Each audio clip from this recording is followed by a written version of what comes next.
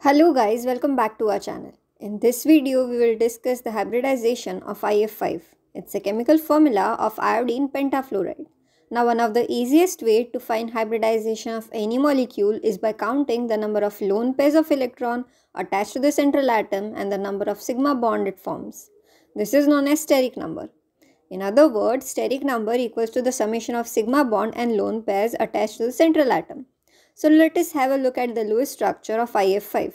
We can clearly see that the central atom iodine has formed 5 sigma bond with 5 fluorine atoms and also has 1 lone pair of electron. Let us add the two. We have 5 sigma bond plus 1 lone pair of electron, that gives us a steric number of 5. Now this corresponds to sp3d2 hybridization. For more such videos, make sure to subscribe our channel and thank you for watching.